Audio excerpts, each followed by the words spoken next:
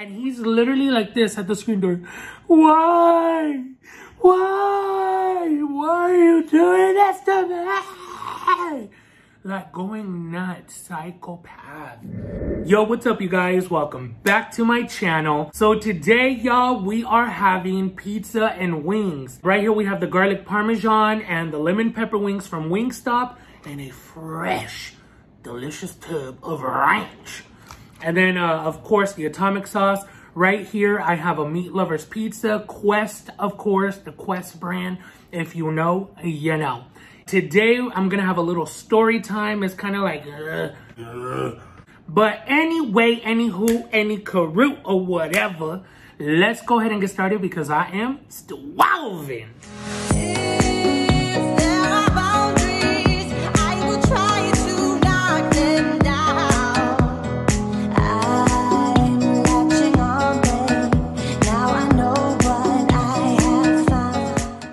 Heavenly Father, I ask that you bless this meal, the hands that prepared it. May you provide for those going without. Heal, bless, protect, and provide for my BGA crew. In your precious name I pray, amen. All right, you guys. Of course, we're going to start by taking a couple bites, and then we will get into the story time. The story time involves one of my exes. Mom, would you like to try this pizza? Just a little tiny piece. Ándale, ma. Oh, this atomic sauce is extra hot today. Just put a little tiny piece in there. Okay. There you go. Thank you. You're welcome, ma. All right, you guys. Let's start with the lemon pepper. My favorite. Oh, you guys. See, I'm salivating. I'm choking on my own saliva. I ordered them extra crispy and all flats. Let me know if you're team flats or team drums in the comments below. Put hashtag drums. Hashtag flats. All right, no ranch. Mmm. Mmm.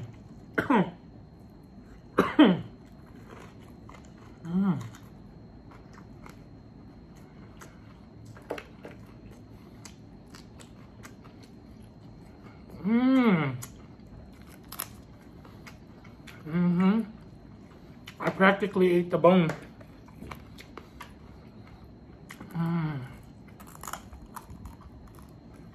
Wow.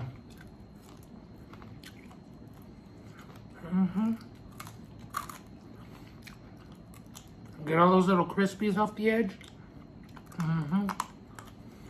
Who else cleans their bones? Let me know. Okay. Now let's do some of this. We're gonna drown that bad boy. And then, of course, with the ranch. There we go. Look at that. Look at that. Mmm. Mmm. I don't know.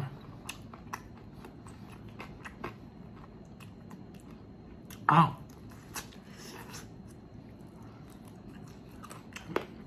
I swear. I can never get tired of Wingstop. And the other day,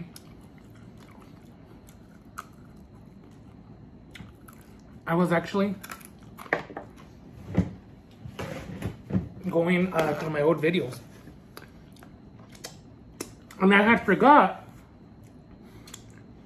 that the whole reason why I had ever liked or tried Wingstop was because Mr. Sushers had told me my granddaughter had hooked it up for me to try Wingstop. And this is before like we got, you know, we knew each other or whatever. So thank you to you, Steven. You put me on these. Bomb. Oh, hold up. Get your ass back on there.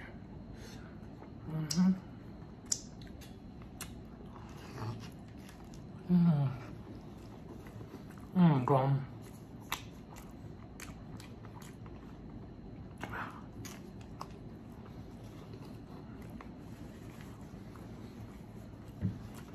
No. I have tried so many like low carb frozen pizzas. The Quest brand is my favorite.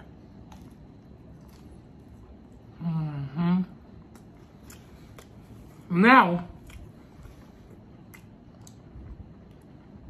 I didn't say it was the best pizza on earth, but out of the low-carb keto world, this is the best on the market.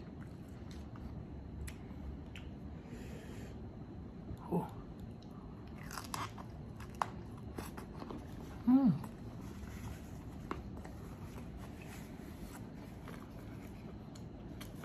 Okay. Let me get into the story time. So,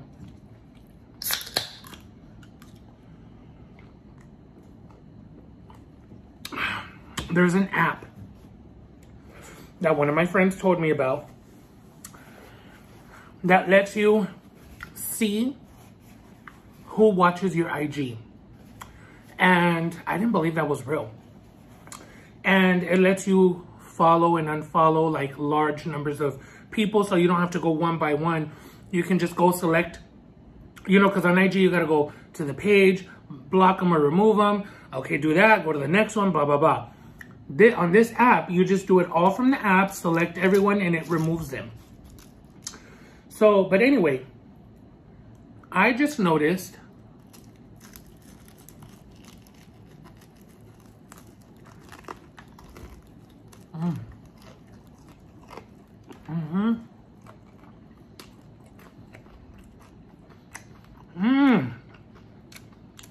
baby.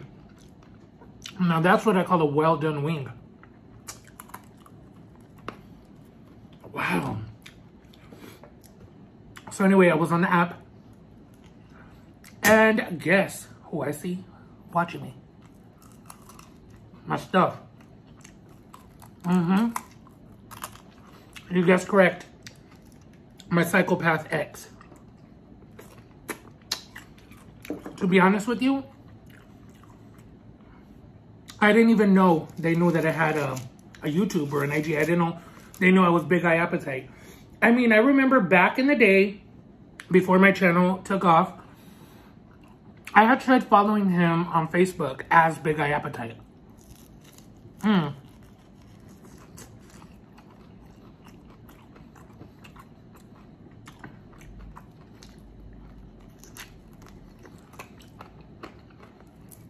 But he never accepted me. I was like, dude, you caused so much hell in my life, and you don't want to add me? I don't even know what I was thinking, adding him. So I got shot down. Good, for my own good, right? Well, anyway, seeing him watch my IG or show up on the app, mind you, I didn't even know he had it in IG. Just a Facebook. It brought back so many memories. My heart goes out to all of you men and women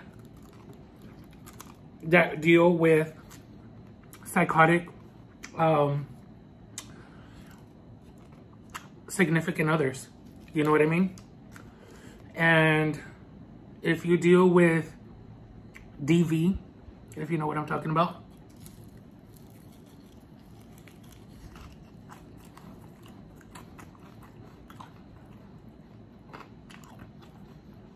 don't stay in that relationship.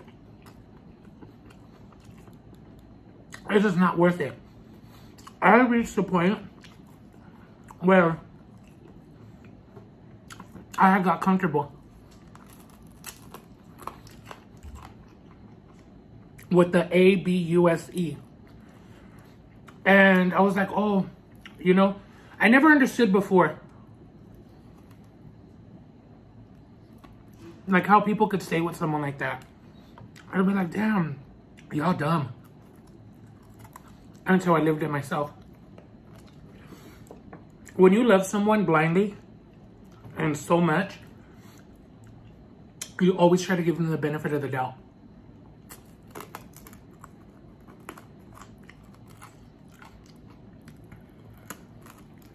And that's what I did for too long. And it just brought back memories, seeing him, you know, on there.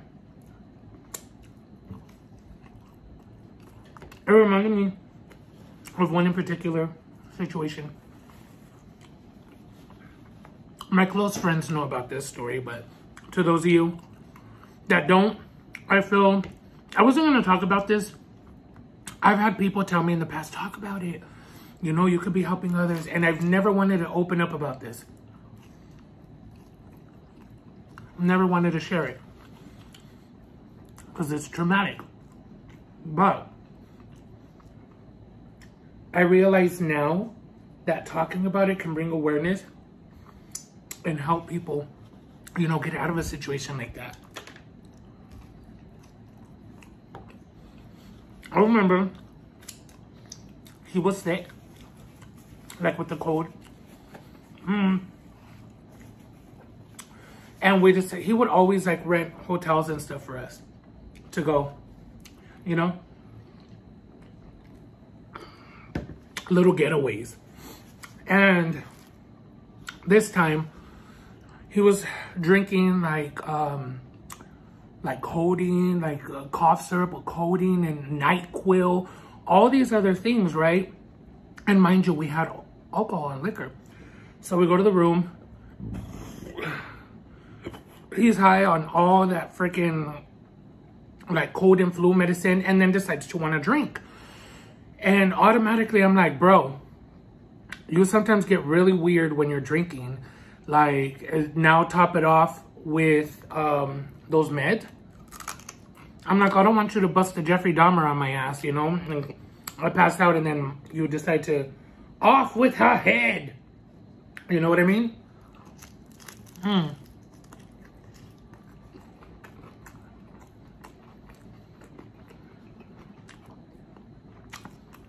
He told me to shut the F up. Started being very aggressive, verbally. And, I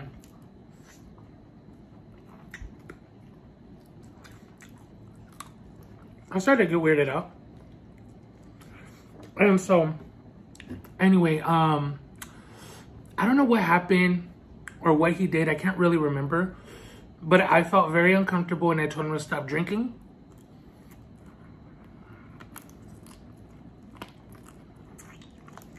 Or I was gonna leave.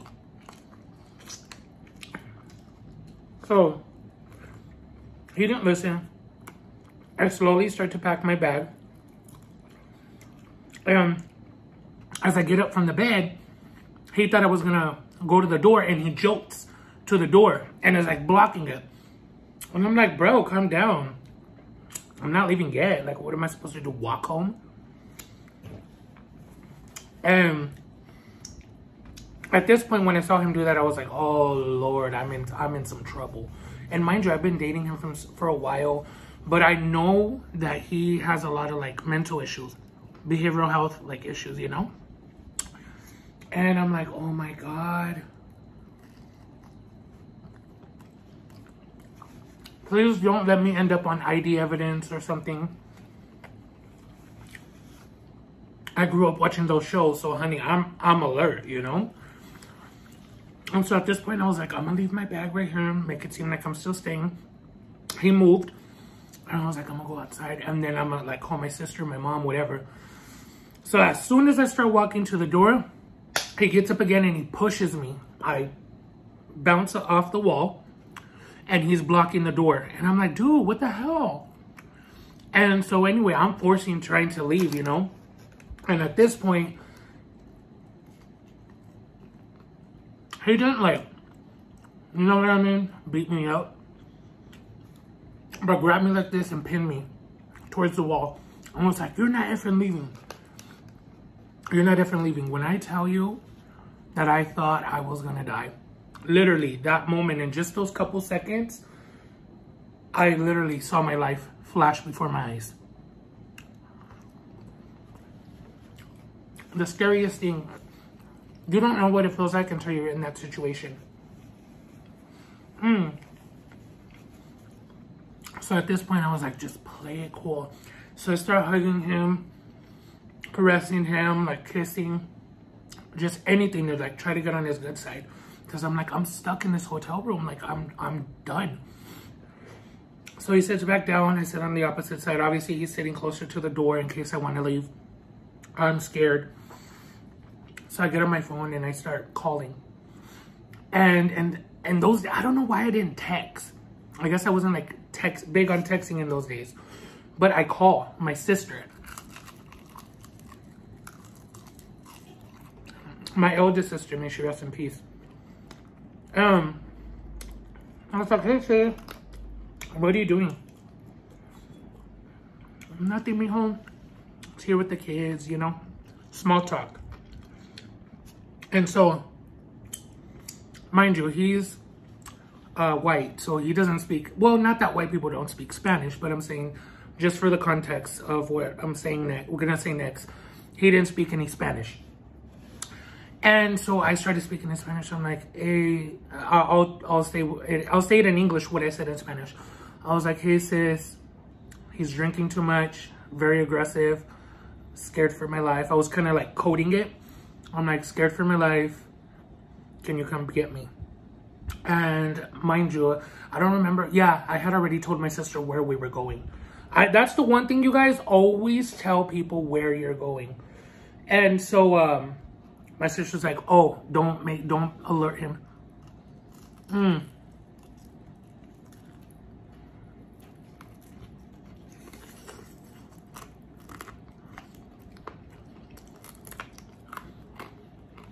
She was like, I'm on my way. Be safe. Be careful. I was like, I know. Immediately. Mind you, I said this to my sister within like a little 10-second period. And he immediately jumped. I was like, don't be speaking your effing Spanish in front of me. Who are you talking to? And I know you're talking in code. Blah, blah, blah, blah, blah. Don't be talking in that. Don't be speaking that Spanish in front of me. Like that. And I was like, my sister's like, calm down, calm down, calm down. Like, don't aggravate him. La, da, da, da, da. And I was like, oh no. I was like, you know I'm Spanish. Like, you know I'm Hispanic. I speak Spanish. It's my sister, see? He's like, oh, well, just don't be speaking Spanish in front of me. I want to know what you're saying. I'm like, oh. So anyway, I told my sister, okay, sis, have a good night. I'll talk to you later. Whatever. I can't even recall everything. My memory from that point, after that phone call, to when my sister showed up, was blank. No matter how much I try to remember, I don't remember if I laid down and like try to keep him calm. I do not remember what happened. I draw blanks every time I try to remember. I don't know if he might have gotten physical. I have no idea. I don't recall. But anyway, my sister ends up coming. And I don't know I think my mom was with her or my cousin. Someone was with my sister. I can't remember. And they're banging on the door. Do, do, do, do, do, do, do. Open the door right now. And he's like scared at this point. He's like, what the hell? Did he call the cops or whatever? Nathan, come to the door, Nathan. So as soon as he didn't let me open the door. He's like pushing me away and looking through the thing. And he's like, it's your effing sister. You called her sister. And he's like going crazy pissed, you know, he's going like this, like he wanted to hit me. I was like, bro, what the hell? Like, you know, and don't think that I'm just some little weak link. Like, I could scrap too, but it's hard when you're in that situation. Mind you, he's 6'2", I'm 5'8", so he towered over me. And not only that, you know, I was a lot smaller than I am now. And at the same time, even if I wanted to defend myself, like, it was hard because when you love someone so much, and I know it's hard to describe, unless you live it and you've been through it, you will understand. Like, even though he felt those, like, malicious feelings at that moment, and I saw him to act like that towards me, I couldn't hate. I couldn't fight. Like, I didn't want to fight back. You know what I mean? Like, this is a person that I'm in love with. This is a person that I thought I was going to spend the rest of my life with. You know what I mean? It's hard. And then I had been conditioned in, you know, to feel like that was okay. Because there was other instances, many times, that it was similar. Maybe not at a hotel, but similar situation, very controlling. I had to cut ties with all my friends. It even reached one point where he didn't want me to associate with my mom. And I'll get into that in just a bit. But anyway, he finally opened the door because my sister was like, I'm going to call the police and you're going to be arrested if you don't let my brother out. So he got scared, let me go. And he just stood there with his arms crossed as I'm grabbing my stuff. My sister's like, oh, whoa, whoa. I'm reliving the moment. Sorry, guys. My sister's like, you know, at the doorway holding it open. And he's just standing there like watching me go. He's like, I can't believe you. I can't believe this. Like guilt tripping me. Like I was in the wrong. And so my sister's like, shut up. Shut the F up. You know, my sister's like, don't be talking to him like that.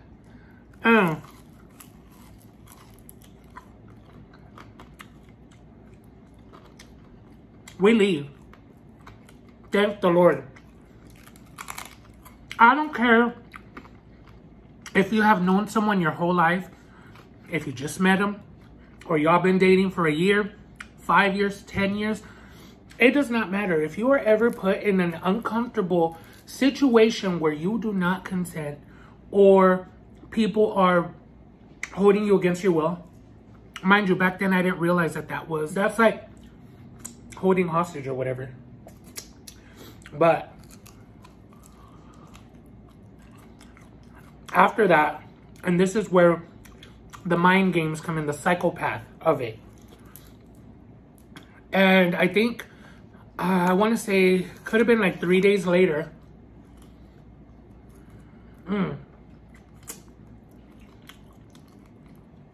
Shows up to my house with a big thing of flowers. And guess what? Dummy here fell for it. Again. I'm like, oh, he loves me. He cares about me. He had a mistake. Me, always making excuses, you know? Oh, you know, we all make mistakes.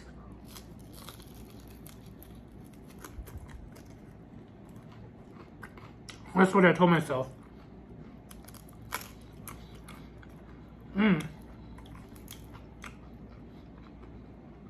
So anyway,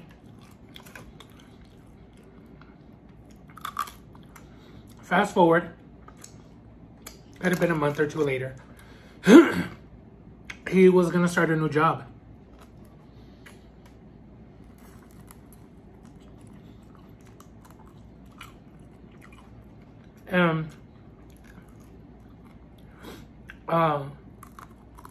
We were out having dinner. Sorry.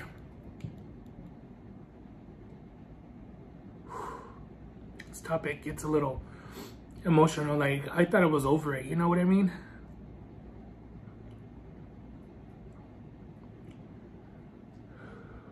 Sorry. I don't want to do this on camera. I really thought I was over it. It's been quite a few years. Anyway, I'm okay. He was gonna start a new job, and he was like, I want to take a little trip to Payson for the weekend. I'm gonna get us a nice hotel out there. We'll drink, have fun, and all this, right? So I agreed. I'm like, yeah. It's during the winter time, and the roads get very icy, black ice, and it snows a lot up in northern Arizona. So I go home, I'm excited, and I start packing a bag, because he's like, oh, I already have everything like set up, you know? Without even like, I don't know, talking to me about it first. So he just like surprised me with it. But anyway, that was him, always surprising me with something. So I get home and I'm like, Mom's like, where are you going? And I'm like, oh, you know, he rented a hotel in Payson. We're gonna go. Mom's like, mijo, I don't have a good feeling about this. I don't want you going so far away from home because it's like 2 hours. Considering his reputation, you know? She's like, I don't feel comfortable you going to the middle of the freaking woods with him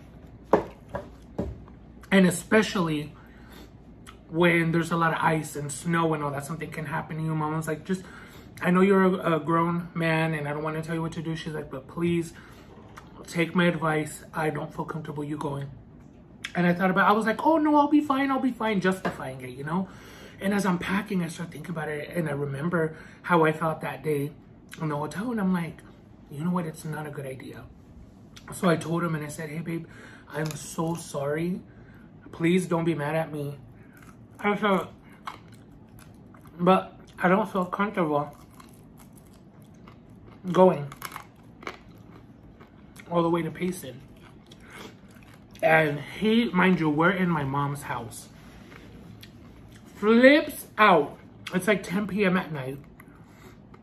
We were at our Applebee's previously, and when he had told me the news, and we had went back to my house to pack and all that, and my mom and my stepdad are in the room, you know what I mean, already in their pajamas, ready to go to bed, when I'm telling my mom, and I went and told him, don't you know he barges all the way to my mom's room, no respect, just barges open the door, and he's like, your son is a grown-ass man. You need to let him live his own life. And he needs to, and then he looks at me and he goes, you need to stop suckling off your mama's feet. You need to stop suckling off your mama's feet. You know what I mean? And I was like, hey, what the F? I was like, don't be disrespecting my mom. My mom's like, hey, can you get out of my room? Let me put my robe on and I'll go out and speak to you in a minute. I'm in my pajamas. Can you please step out of my room? Let me put my robe on and I will come out and speak to you. And he's like, I don't even remember. And I remember we went to the living room and I was like, dude, why are you disrespecting my mom? Like, what the hell? So my mom comes out and mom was like, no. And I gave my mom the eyes like, tell him for me, I'm not going. I gave her that look.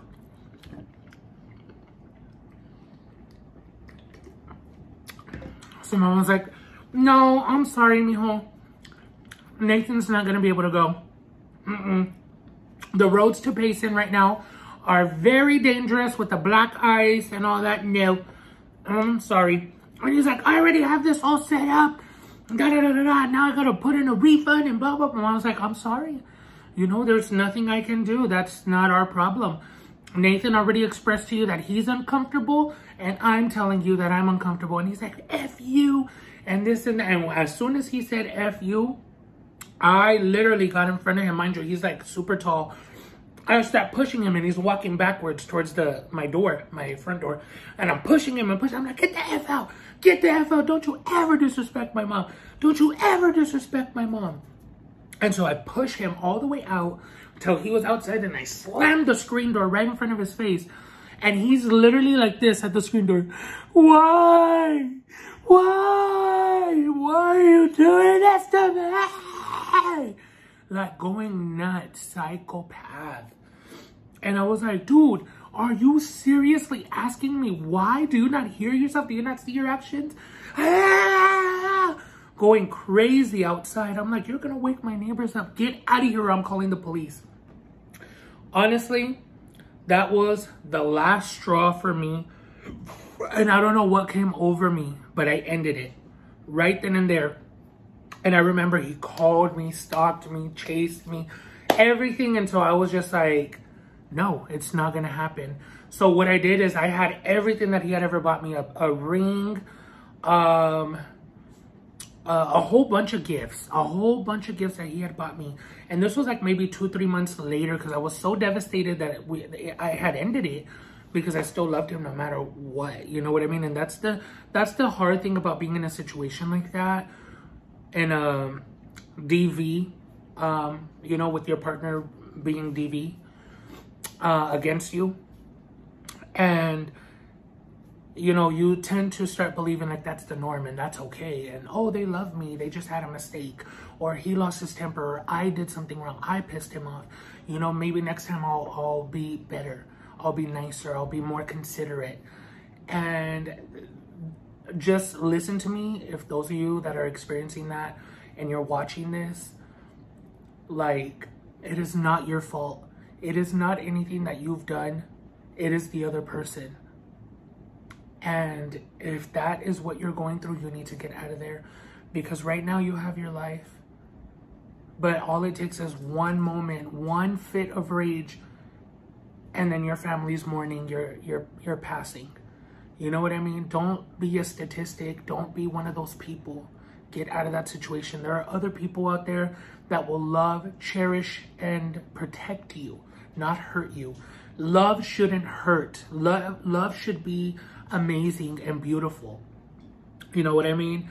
And I'm so happy that I'm using my platform to talk about this right now, because this is something I have never spoken about publicly. You know, I've spoken about it with my small little group of friends and stuff, but never on my YouTube channel. And I'm actually glad that I did this, because I feel good about it. And yeah, but anyway, I had took every gift that he had ever bought me. It was me and 2 other friends, and I put it in my barbecue grill, and I doused that sucker in lighter fluid, and I burned it. That was the day that I felt liberated. Literally liberated. I burned all those items and pictures. I ripped him out of all my pictures. Like, it was crazy. Crazy, but amazing at the same time.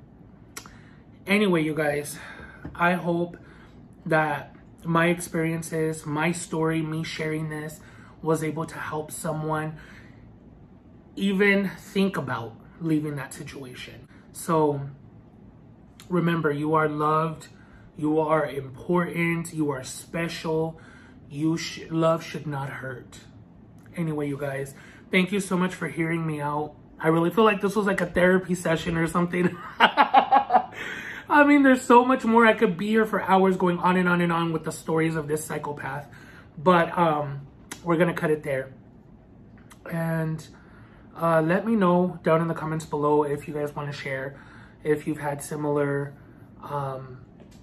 experiences with your significant other. Let me know. Talk about it. Bring awareness to it. Let's share it. All right, guys. Thank you. As always, thank you so much to my BGA crew for your love and support. If you're watching this and you're new here, you know what to do. Hit that subscribe button down below and ring that notification bell to be notified every time I upload or anytime I go live. Thank you guys so much for watching. Until next time, besitos.